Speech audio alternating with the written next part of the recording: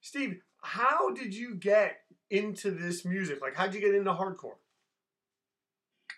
So what happened was, I went to a private school in Costa Mesa called St. John the Baptist, and there I met a guy named Sterling Wilson. Okay, Sterling and I became friends. Sterling actually ended up playing bass for No Current Answer.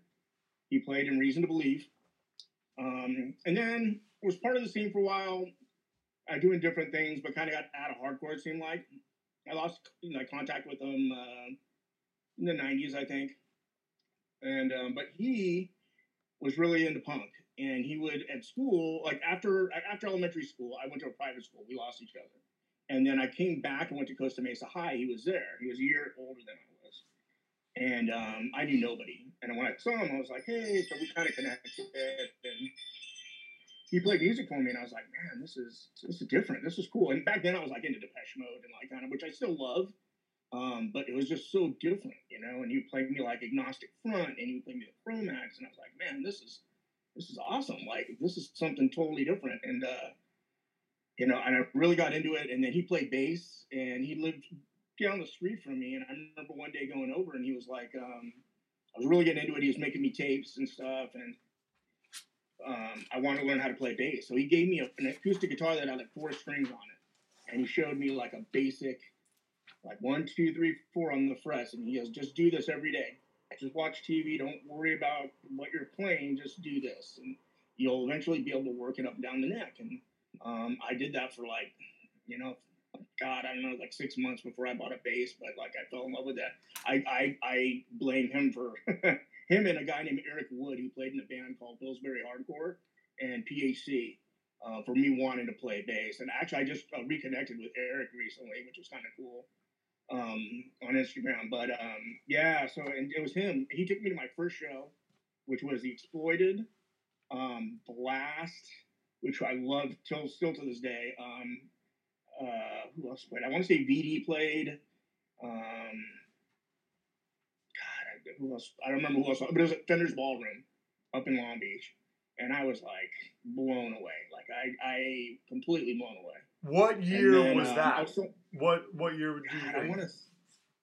I wasn't driving yet, so it had to have been like 85, maybe 85, somewhere around there. And what was it like being? I'm saying, as a guy that's not driving. I mean, you're a young kid. I mean, and I know that you have kids now. Like, what was that like being in that energy, being in that at the time? It was great. It was scary. Like, it was totally scary because like, I think the SOS guys ran security. So those guys were super intimidating.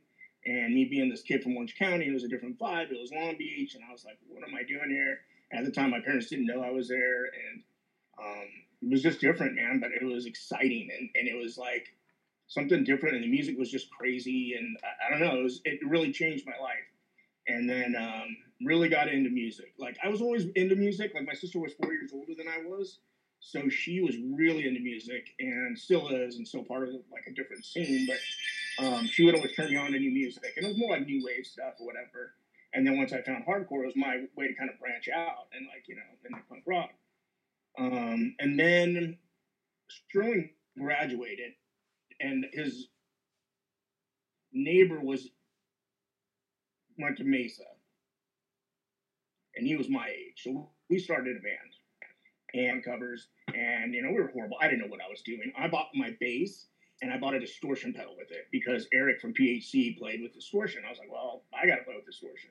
And I was just terrified, like just my neighbors hated me, and so we were practicing in this kid's garage, and it was fun, but then eventually it stopped because we were just too loud.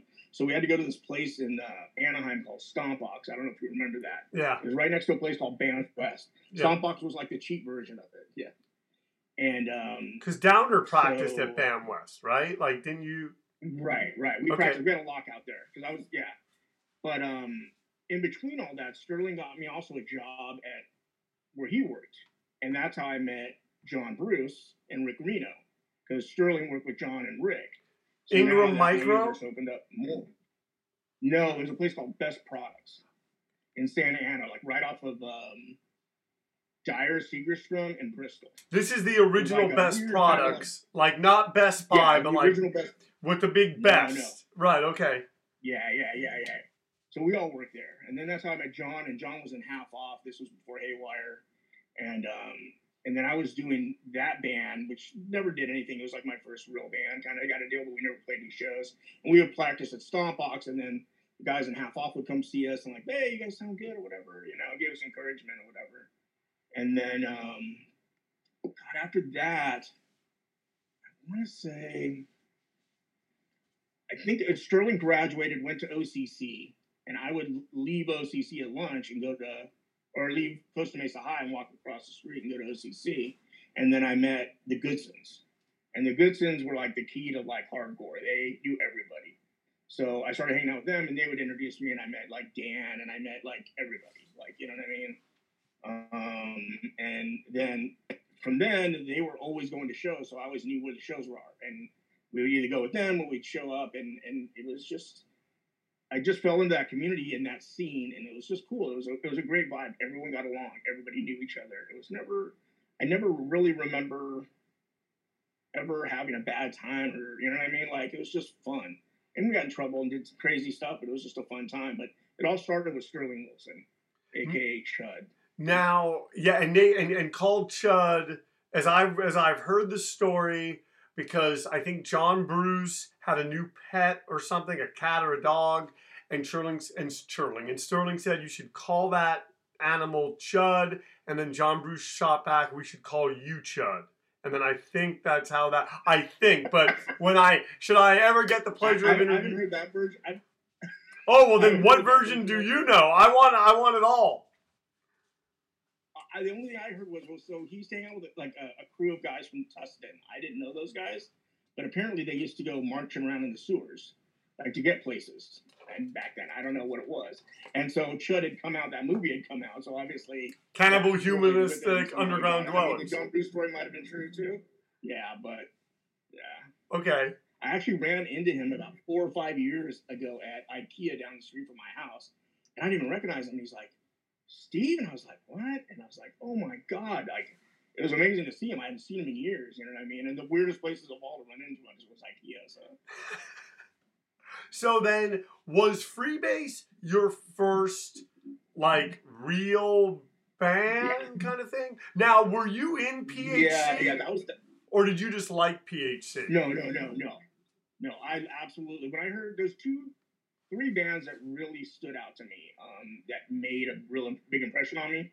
One was PHC. Eric's bass playing on that, and to this day, I don't think Eric plays much anymore. He does more like experimental stuff, but his bass playing is just like, to me, is one of the best bass players ever, like hands down. Like, he does stuff that's just incredible. So that really was a big part. Another band was which I still love, is a band called Infest. Okay. And I think they were from up in like Santa Barbara. And they still play. Just the speed yeah, they do. Yeah. And just the ferociousness and just the speed of what they did was like that was it for me. And then another band called Blast. Yeah. From Santa Cruz, and just their heaviness at the time and just what they were doing. Even to this day, like the reissue stuff is still just as good. Like I don't know, that stuff is just fantastic. But that stuff really, and of course everything else, like, No for an Answer and Hard Stance and all the Orange County stuff was great too. But those are the things to this day that really kind of, I still listen to in heavy rotation. I still listen to the other stuff that's on my playlist, but that's the stuff that really sticks with me, But I got away from your question. No. Well, how did Freebass form with you and John? So that was out of John. That was John. John, I think Haywire had just broken up. And John and I had been friends. John and I are still friends. I just saw John like 2 weeks ago. He came down. I talk to him like once a week. He comes down from Fresno. He's like, yeah. So I need to interview him. They had broken up, and yeah. I talked about that, and he was like, yeah. Sounds like fun. But he had hit me up because we had been working together, and they had broken up, and he wasn't sure what he wanted to do, but he really liked the electronic kind of side of doing like. There was a band at the time called Dose, which was like a 2 bass player kind of band thing. And he liked that idea and then wanted to incorporate in like a sequencer and like a keyboard. And we can just do this thing. It's 2 bass players, distorted. He'll be like the lead bass player. I would do like kind of a rhythm thing. And we program drums and just kind of write the songs. So he had written all the initial songs. I didn't even know how to use any of the sequencing or programming stuff at that time. So I came into it. We practiced in the garage a couple of times.